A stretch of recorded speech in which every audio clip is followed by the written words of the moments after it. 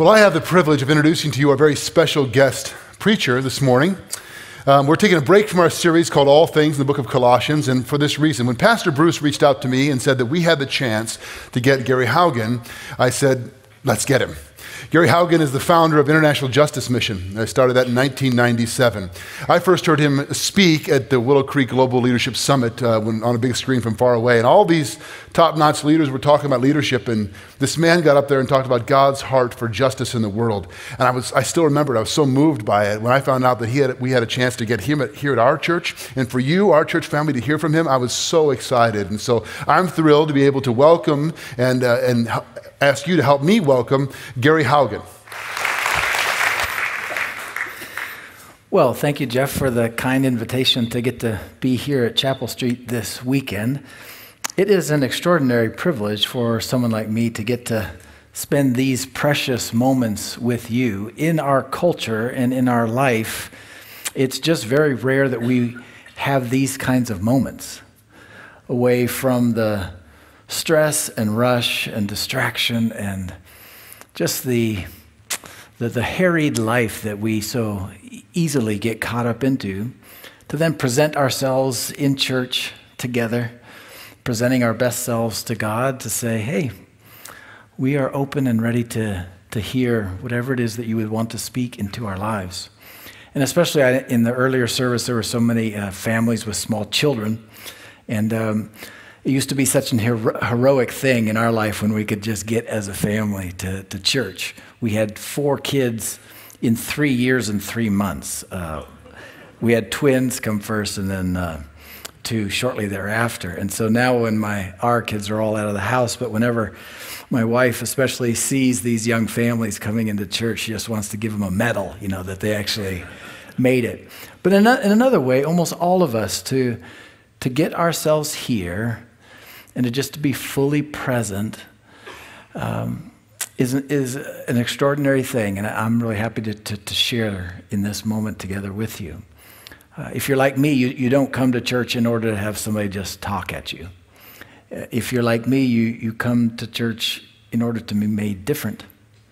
And really, I have nothing to say, no words or power to actually bring any life transformation to anybody. But this is the miracle that God seems to do when we present ourselves to Him and we allow the Word of God to speak to us. So I wonder if we might take a moment just to pray together, to just say, okay, we're here, God. Help us to be present. Speak to us something that might actually give us life. So let's pray for a moment.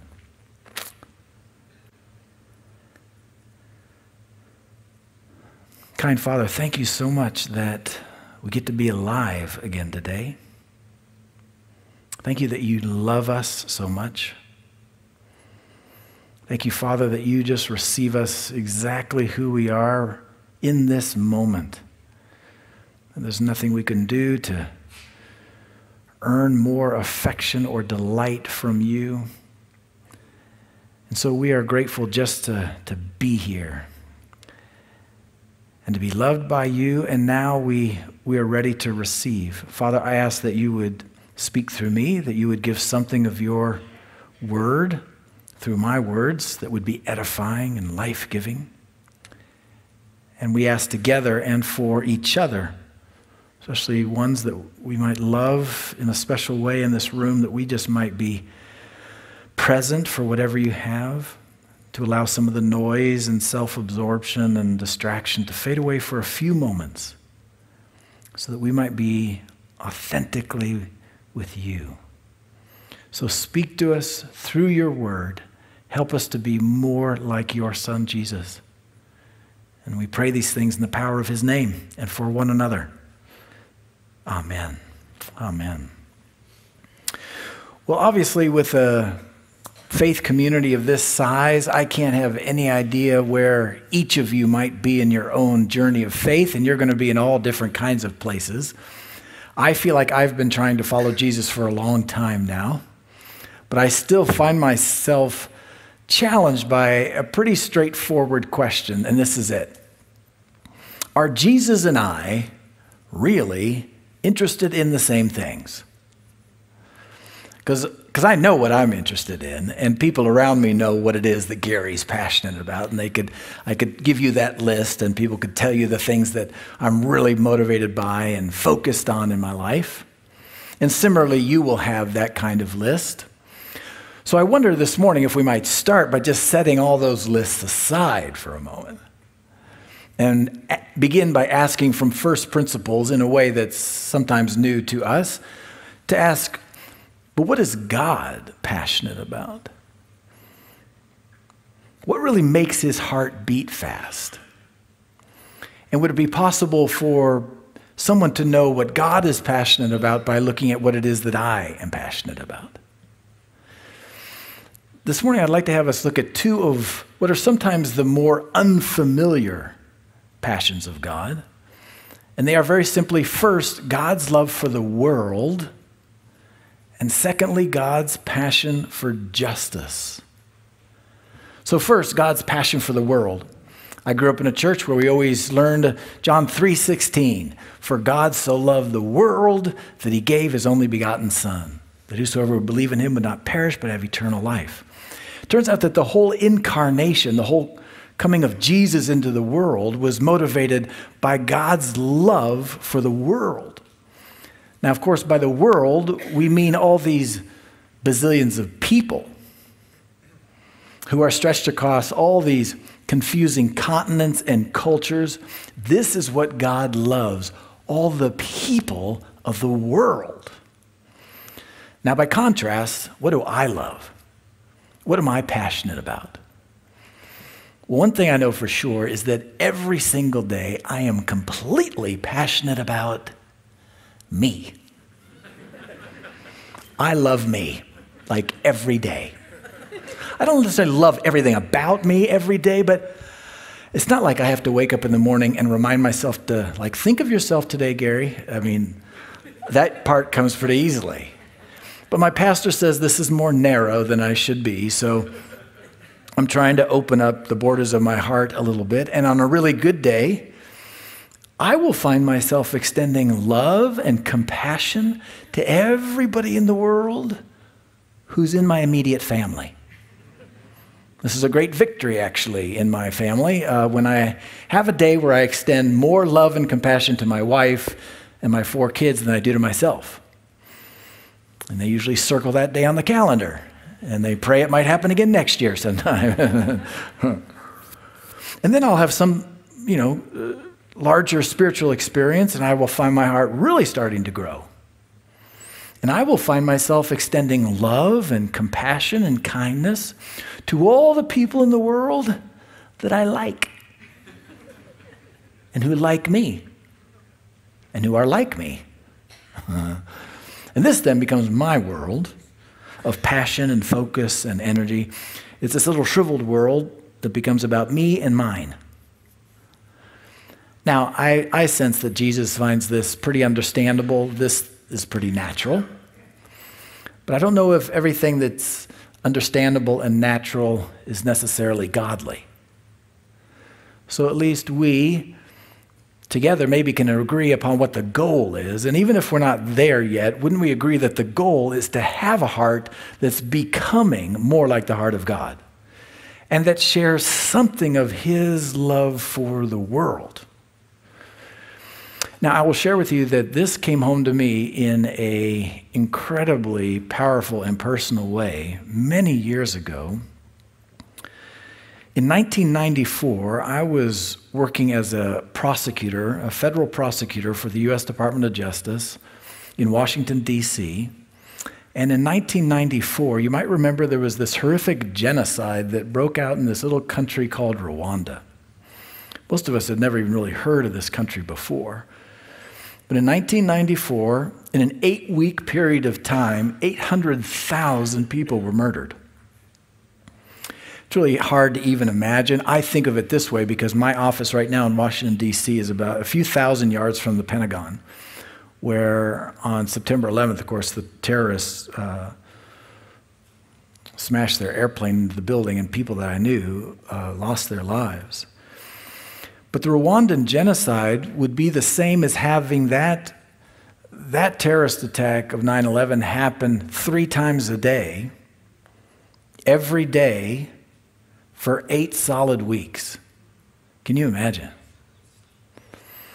And so when the genocide was over with in 1994, the international community wanted to try to bring the leaders of the genocide to justice, and so I was sent over as the director of the UN's genocide investigation. And I was just handed a list from the UN military intelligence of about 100 different mass graves and massacre sites. So just a few weeks after the war, and so the bodies were just still out in the open. And it was horrific to have to sort through all of that carnage for sure. But the hardest part for me actually was having to interview the survivors of these massacres, and especially the children. So one day, I had to interview this little 8-year-old girl who had survived one of these massacres. And she had actually lay amongst the dead in one of these churches because most of the killing was done in churches because the Tutsi minority would run to these churches for sanctuary and then they would be attacked. And this little 8-year-old girl had lay amongst the dead for about 3.5 days. And then she made her way out into the bush when she was eventually rescued. And I'm sitting across from this table from this little girl, and I'm trying to get her story out from her. And the first thing you would have noticed about this little girl was the first thing, honestly, that I noticed, which was simply how beautiful she was. For some reason, she still had this twinkle in her eye, and she'd say something funny that would make herself laugh, and then these white teeth would just burst across her face. And she was just gorgeous. And I remember looking into the face of this little 8-year-old Rwandan girl, and it occurred to me in the way that I honestly had never thought of before, that the maker of the entire universe specifically intended that this little 8-year-old girl should exist. And while he's making, galaxies and stars and all these other things, at some point he goes, wait. I want to make this little girl. And I want to make her to live and be with me forever. I like her that much. And in fact, I want this particular little 8-year-old Rwandan girl to be with me forever so desperately that I'm going to give up my own son to be tortured and murdered to make sure that this little girl is with me forever. And I just completely kind of lost my place in where I was trying to do this interview because I was just blown away in this moment by the cosmic significance of this one little Rwandan girl. But I also knew from the pink machete scars across the back of her head and her neck that she was just about 1 millimeter of a machete blow from being part of that huge pile of corpses outside the church. And so then it occurred to me deep in my heart that 800,000 other Rwandans who were just as precious to God as that little girl, right? They could just drop off the face of the earth in the summer of 1994. And for me as an American Christian, honestly, it just wouldn't affect my day at all. And so suddenly I could just sense that there was a significant difference between the way Jesus was regarding the world and the way I was regarding the world. And honestly, I just didn't want to be that far away from what really mattered to him. And so it's been a journey now for me to try to open up the borders of my heart from the little shriveled world of me and mine to actually share something of his love and compassion for the world. But it's been interesting because as you do that, as you go into that world and you try to share something of the love of God with that world, the love of this God that we sing about and that we appreciate and love so much, what do you think is probably the hardest thing for people in our world to believe about the Christian faith? I think it's simply the idea that God is good because they're in so much pain. Right, there are more than 1.5 billion people in our world today who have zero access to medical care. right? They're not arguing about whether or not their medical plan will allow them to choose their doctor or not, or like they will never choose a doctor. They will never see an antibiotic. I was sharing earlier that my son is in the Army and he decided to try to tough out an ear infection this summer, and the guy nearly died just because, no, you got to have antibiotics or else this thing, if it takes over your body, you're done. But there are 1.5 billion people in our world who will never have the opportunity to save their kids with antibiotics. And when they're suffering and hurting and dying, like, how are they supposed to somehow find it believable that God is good? Or what about the 10,000 kids today who will die just because their parents couldn't get them enough food? And there'll be 10,000 tomorrow and the next day and the next day. And like, holy smokes, like, how are they supposed to find it believable that there's a good God who loves them? In fact, as Christians, sometimes I think like, well, how does God regard all of this suffering and abuse in the world, all this hurt? Well, thankfully, the Bible shares the heart of God. And we know that ours is a God who yearns to bring love and compassion. But how does he actually do that? Well, if you think about this question, what is God's plan for making it believable that he is good in the world?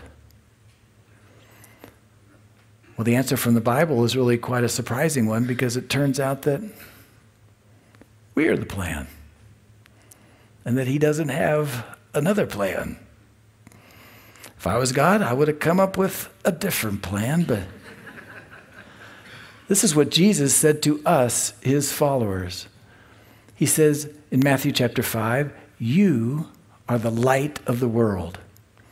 Let your light so shine among men that they will see your good works, and they'll give glory to your Father who is in heaven." I love this verse because it's puzzling. We're used to thinking, well, Jesus is the light of the world. And of course he is. But he calls the body of Christ. And so he says to us, you are the light of the world. It's interesting to me because he doesn't say you might be the light of the world. You could be the light of the world. I hope you turn out to be the light of the world. He says to us, you're it.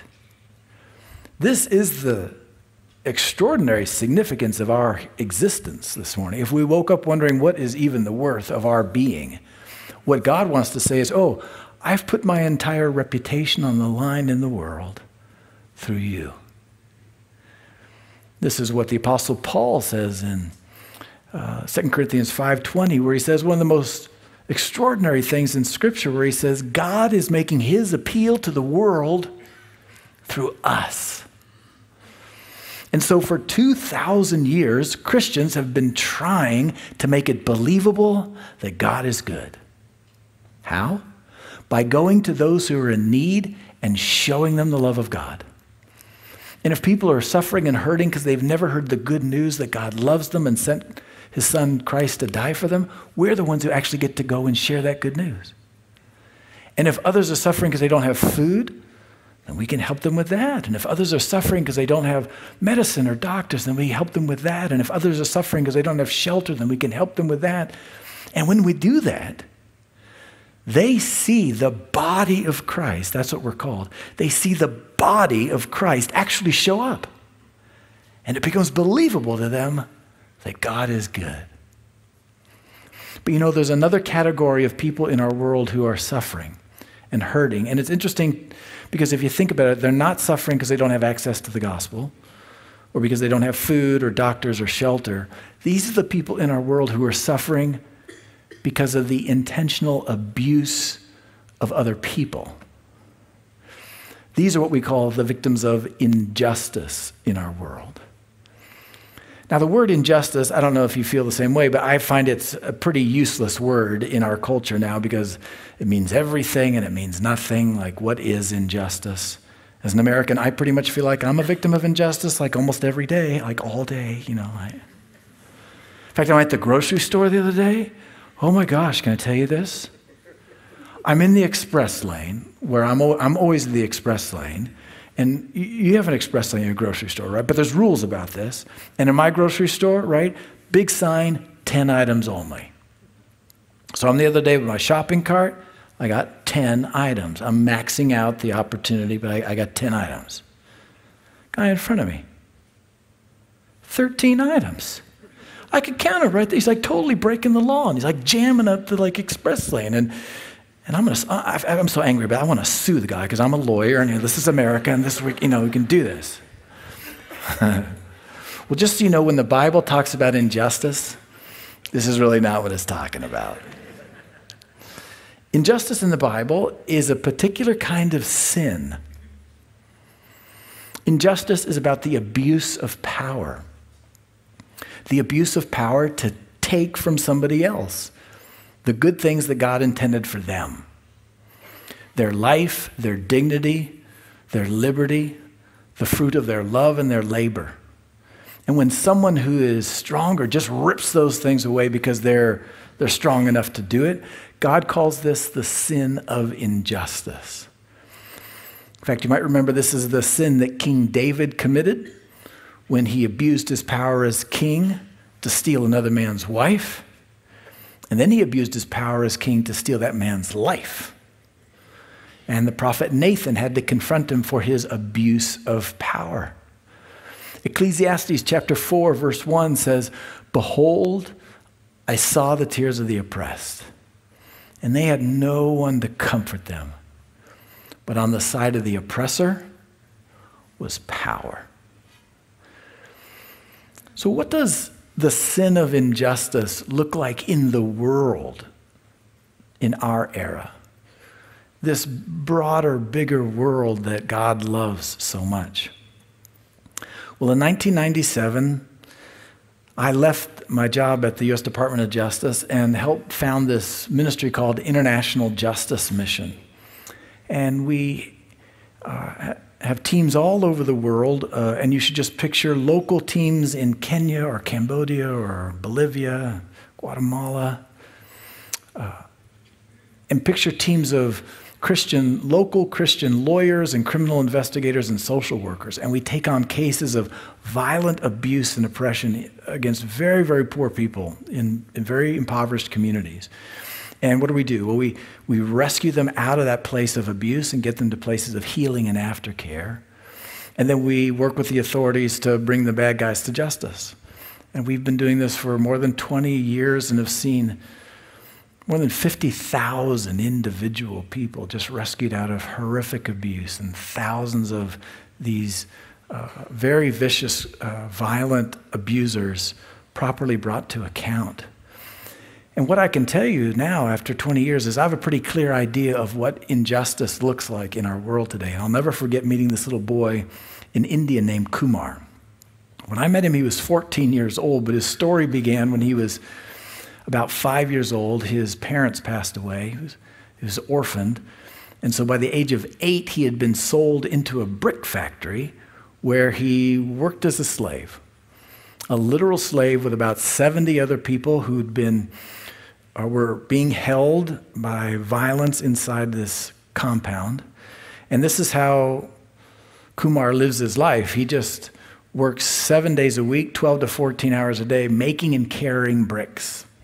Never goes to school, never plays. On days when he's been too sick to work, his owner has just kicked him in the head and just dragged him back to the brickworks. Experts tell us that there are in India alone more than 10 million people held illegally in straight-up slavery. Around the world, experts tell us that there are more than 40 million people held in slavery. And so the obvious question is, wow, how today is Kumar supposed to believe that God is good? Or how are the other tens of millions of people in slavery in the 21st century supposed to find it believable that there's a good God somewhere? Or what about Alina? I met Alina in the Philippines. She was 11 years old. She lived in a poor town in sort of the outskirts of her province. And terribly, she had been sexually assaulted by a man in her town. But what made it even worse was that he was the chief of police in her town. We work in communities, very poor communities, where up to 40% of girls are a victim of rape or attempted rape by the time they're 14 years of age. And so the question is, again, how is Alina supposed to find it believable that God loves her? Or all these other millions of victims of that kind of horrific abuse? Or what about Jyoti, a young girl, teenage girl I met in India, who was trying to help her family because they were struggling economically. And when some women came to Jyoti and said, hey, Jyoti, you know, we can get you a job in the big city. Why don't you come with us, and then you can send some of that money home to help your family. Jyoti went with these ladies, and they took her to the big city of Mumbai. But on the way there, they gave her some tea that was drugged, and she fell unconscious. And when she woke up, she was actually in an underground dungeon underneath one of these brothels in the red light district. And after being beaten for 3 days, she's forced to provide services to the customers, and she's got a service between 20 and 30 men a day, 7 days a week, never let outside of that brothel. And UNICEF tells us that there's about 2 million children held in forced prostitution in our world today. So the super challenging question is, how is Jyoti and all these other girls somehow supposed to find it believable that God is good? In fact, how does God regard all of this suffering and abuse in the world? Well, fortunately, the Scripture tells us how God regards it. It's not always the passages of Scripture that we're most familiar with, but I remember coming across particularly Psalm 10 when I was in Rwanda. Imagine I am literally standing in a mass grave. And I'm trying to think, like, God, what are you thinking? Where are you in the midst of all this? And I come across Psalm 10 because it begins with that question, and it asks, why, O Lord, do you stand far off? Why do you hide yourself in trouble? And it goes on to explain all the violence that the psalmist is seeing. But then he affirms what he knows to be true about God. And in verses 17 and 18, he says, O Lord, you hear the desire of the afflicted. You will strengthen their heart. You will incline your ear to do justice to the fatherless and the oppressed, so that man who is of the earth may strike terror no more. Or just flipping over then to Psalm 35:10, where it says, O Lord, who is like you? You deliver the poor from those too strong for them. You rescue the poor and the needy from those who rob them. We could go to many, many, many places in the Bible where God's heart is made clear. And here's the summary of how God feels about all the violence and abuse. He hates it and he wants it to stop. This is the clear teaching of Scripture. But that has always raised another question in my mind, which is, but God, like, what's your plan to actually do something about it, to actually stop it? And the answer from the Bible, once again, is super surprising because it turns out that we're the plan.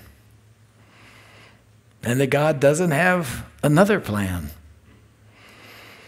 There's a verse that's on every Christian calendar in the world. It's Micah chapter 6, verse 8, and it says, He has told you, O man, what is good and what does the Lord require of you? But to do justice, to love mercy, and to walk humbly with your God. Isaiah 1:17 makes as clear as we could ever want it to be. It says to us, seek justice, rescue the oppressed, defend the orphan, plead for the widow.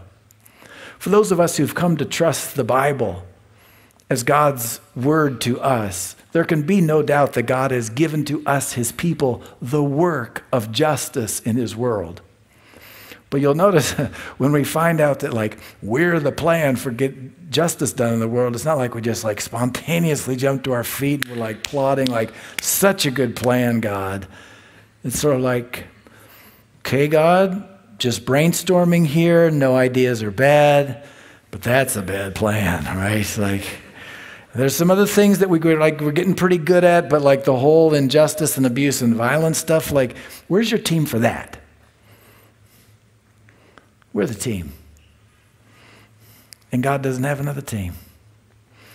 But I think it's so easy for me when I hear all these stories and statistics, I just feel completely overwhelmed.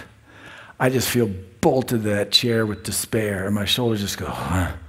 And I just feel so powerless and paralyzed.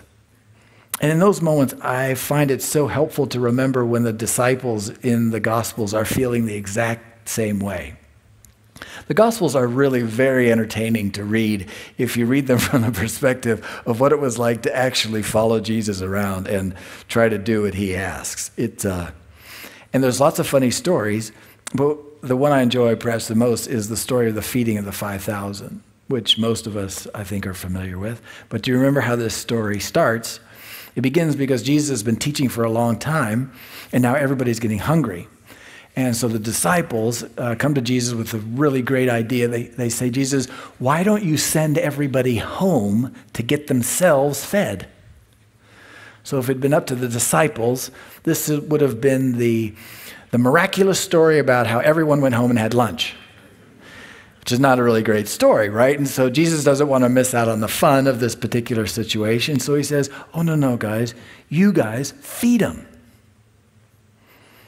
Now, the thing I personally love so much about the disciples is how patient they are to explain to Jesus what he clearly doesn't understand about these situations.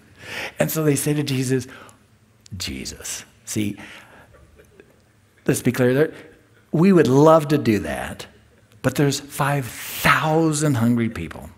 And we did the math over here, and it's going to take a half year's wages to be able to feed them all. And honestly, we just don't have that kind of cash on us today. So back to you, sweet Jesus. Yeah.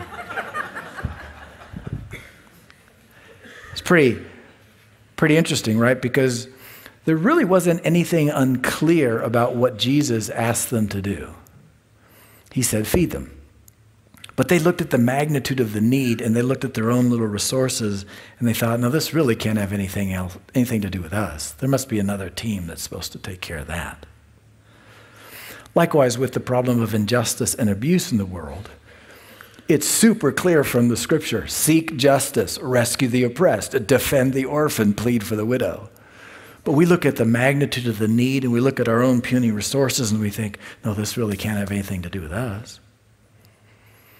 So interesting, in this story, what happens? What does Jesus do? Well, he simply asks, well, what do you have? Well, they don't have nothing, so they have to present what they do have, which if you remember from the story, it's the little boy who's got the sack lunch, right, that his mom packed for him to go hear Jesus, and it has 5 loaves and 2 fish.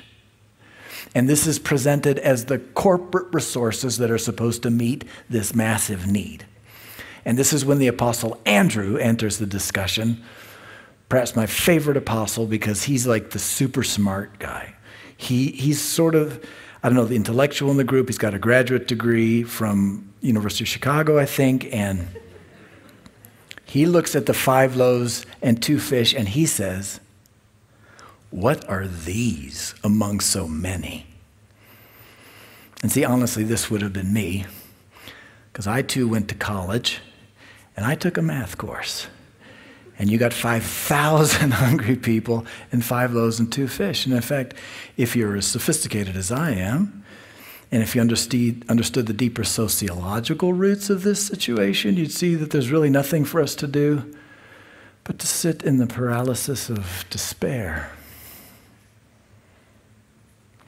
But what does Jesus say? He says, give it to me. What do you have, and will you give it to me? And in that moment, Jesus takes responsibility for the miracle and proceeds to feed 5,000 people to overflowing. What I think is worth noticing is that he doesn't ask the disciples, do you have enough? He doesn't ask them to do the miracle. He just asks them, what do you have? And will you give it to me so that I can do the miracle? And can I share with you, this has been my experience now at IJM for more than 2 decades. In experiences and moments that feel the most fearful and overwhelming, when we have just offered God what we have, he has done the miraculous.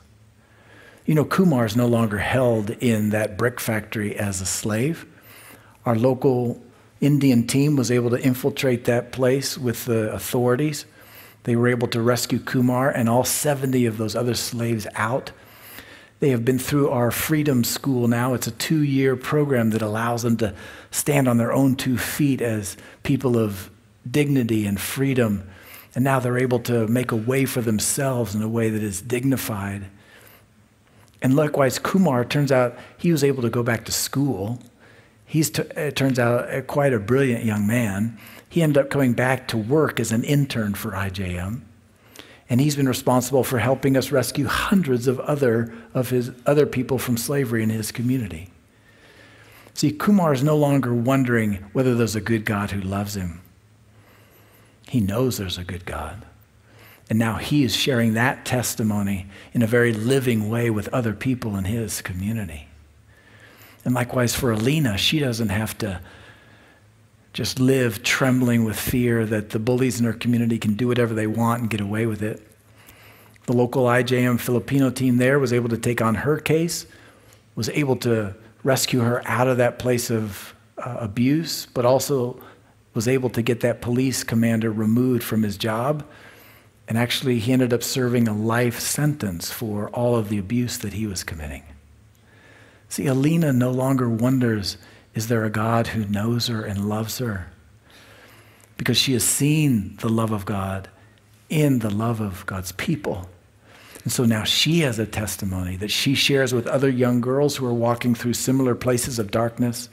She's gone off to college now and majors in communication. She has grown up to have a young family of her own. And she is a brilliant voice now in her own community addressing the problems of violence against women and girls. Because she has a testimony now that there is a God who's true and loving, and she brings that testimony into her community. And likewise, Jyoti, she's no longer being serially raped inside a brothel. The local IJM team showed up for her, rescued her out, got her to a place of Christian aftercare, where she came to know Jesus as her personal Savior. See, that term is not an abstraction for Jyoti. Like, the personal Savior of Jesus showed up for her in her life, rescued her out of that darkness, and now has introduced her to eternal life. But she was so moved by that experience that she came back to us and said, you know, I actually know where other children are held in a very dark place, and she led us on a second police raid where we rescued 7 more kids out of a brothel. One of those was a girl named Kalindi, and Kalindi said to us, oh, you know, I know where even more girls are being held. And so Kalindi led us on a 3rd police raid and took us to this underground dungeon underneath one of these brothels. And on this day, we brought out 24 of these girls who were being held in a place of unspeakable abuse. But this was the day when the light of God's love went into the darkest place. Why? Because the body of Christ showed up for Jyoti, and then Jyoti showed up for Kalindi, and then Kalindi showed up for these girls who now have an opportunity to know that there's a God in the world who's good, who loves them, who sees them, because that love and goodness showed up in the courageous love of God's people. You know, if you think of that story of the feeding of the 5,000, I was thinking about, like, why did Jesus do it the way that he did? I mean, if everybody was just hungry and Jesus is God, I mean, it seems like a lot more efficient, you know, just like dump manna on everybody or something like, manna, you know, eat up and we'll get back to the teaching. Like, why did Jesus do it the way that he did? I think he did it the way he did for just one reason. I think he wanted to give one little boy a very cool day. Right? Because the boy goes home to his mom, right? And says, Mom, guess what Jesus did with my lunch today? He fed 5,000 people. Now, do we imagine that that boy will ever in his life forget that day? And yet, did Jesus have to have the lunch in order to do the miracle? Or did he just love that little boy so much he wanted to just say, wait. Watch what I can do with your lunch today. I also imagine that he probably wasn't the only person who brought some food to hear Jesus speak that day out of 5,000. But he was the one that came forward and just offered what he had with such generosity. And yet that's the boy we talk about thousands of years later. What joy, what love and joy for that boy. Likewise for us.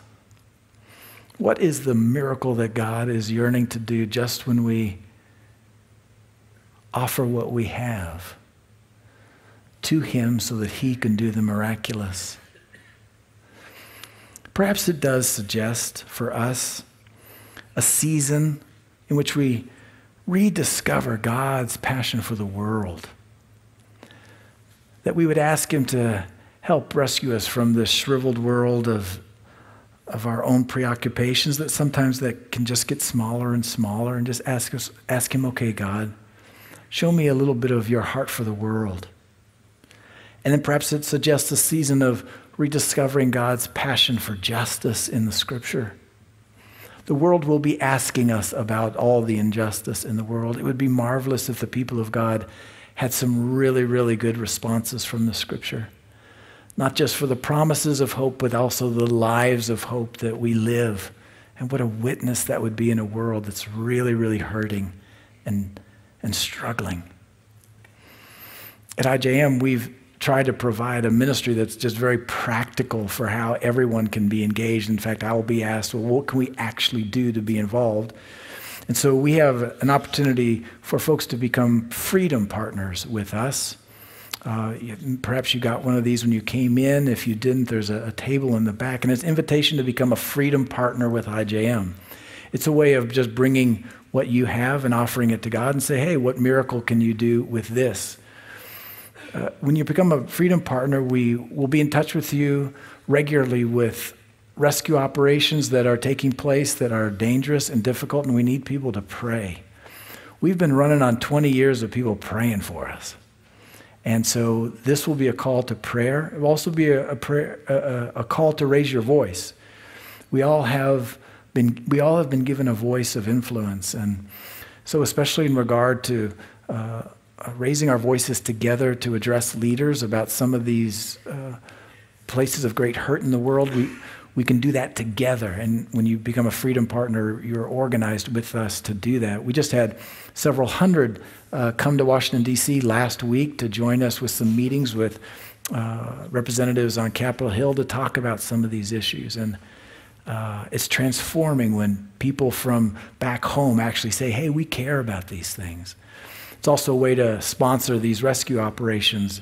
$24 a month allows us to keep showing up for these things when there are needs to go in and actually bring these people out of great places of darkness. So that's just an invitation to do that. I did get an email this weekend that an IJM friend will double for a year anybody's freedom partner commitment with us. So there are just people so full of joy about building the army of God's people to be a witness for justice in the world, that they're just eager to walk alongside with us in doing that. So that's my invitation to you.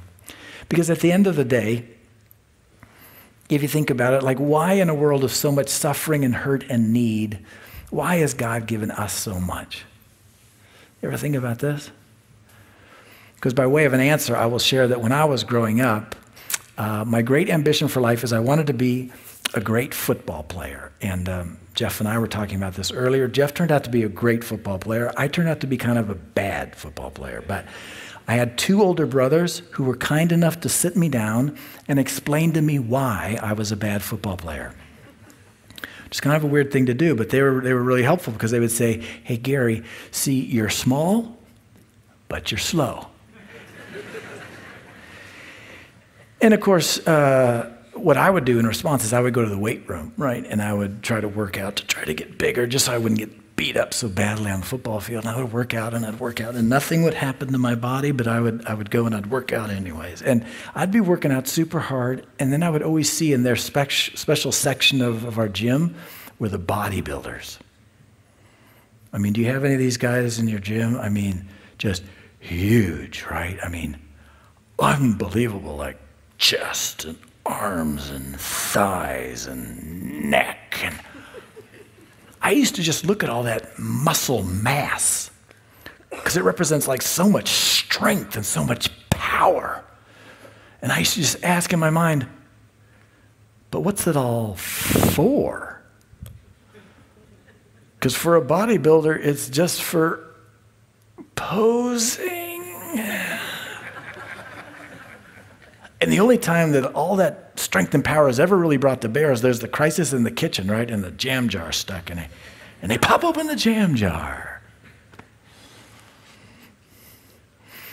See, my prayer for us, in all that God has given us and entrusted to us, that in a world of so much suffering and hurt and need, that God will not leave us opening jam jars. That he'll just rescue us from all things that are just too small, right?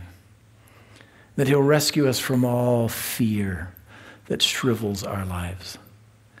And that he will lead us with courage into a world that's yearning to see the goodness of God through us. Let's pray together.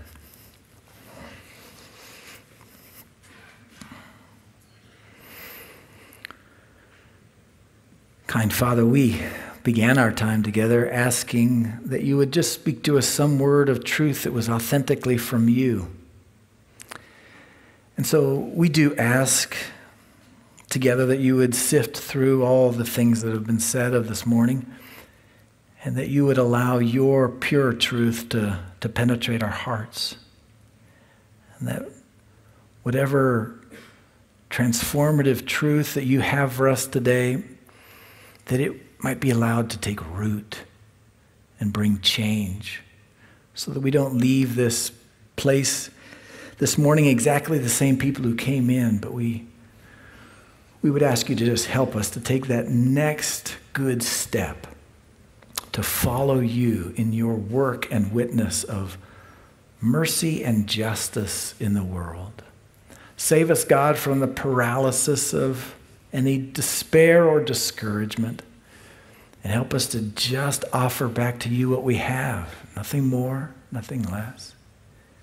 Help us with that, and that we might rediscover how you want to use us and our lives to show your love and to bring glory to Christ in the world. We pray all this together in the name of Jesus. Amen.